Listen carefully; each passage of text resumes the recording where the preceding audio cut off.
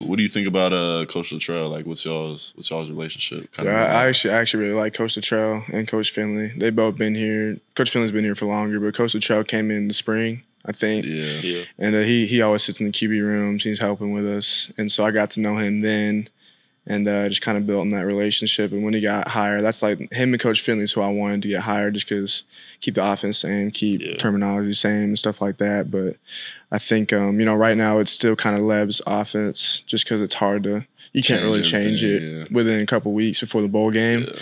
But I'm excited to see how he changes and adapts things come spring ball. Same.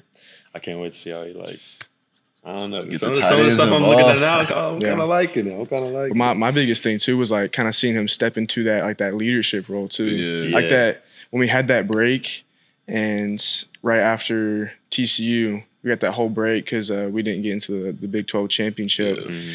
And Leb took that job, and I was wondering, I'm like, man, how is he going to lead the room? I've never really heard like Coach Littrell talk really. Facts. Like he would talk to me one-on-one, but in a group setting. I never in a group you never he never as an analyst you're not leading the room or anything. Yeah. So I never got to hear him step up and take charge. So I was really curious to see that. But I feel like he's done a really good job these past couple weeks. He didn't hesitate at all. Yeah. And the crazy part is he's been doing a really good job, but also he's been trying to out on the road recruiting and stuff. Mm-hmm.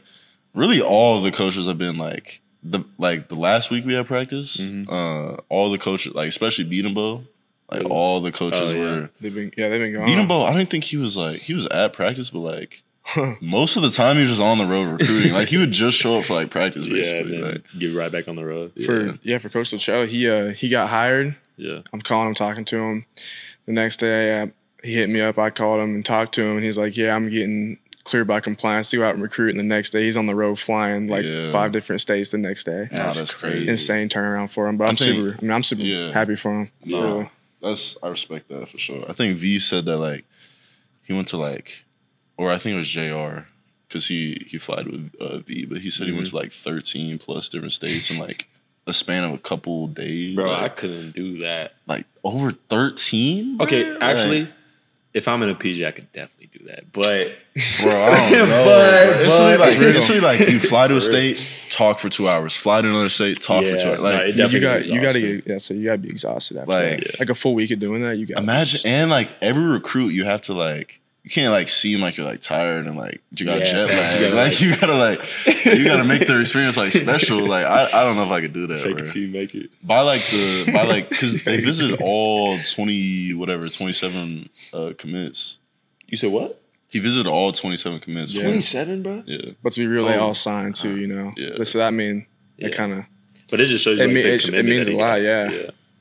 Because he's probably the most genuine dude I've ever met on the recruiting side of things. Oh yeah, literally right as he got, literally the next day after he got hired, he visited all of us in person. I was didn't even recruit us at all. No, I didn't really know. Maybe Jaron and some of the other defensive dudes, but Jaron was committed to Clemson, right? Yeah. And V told him V really told him not to he didn't want any of the Clemson commits, but Jaron wanted to follow V, so that's why he's here. But yeah, that's dope. But yeah, I ain't gonna lie.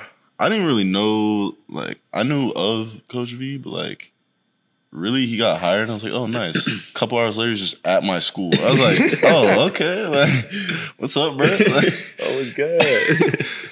Nah, it was cool. I had it wasn't BV at first. It was before they even announced the coach, I think Coach Stoops came to my crib.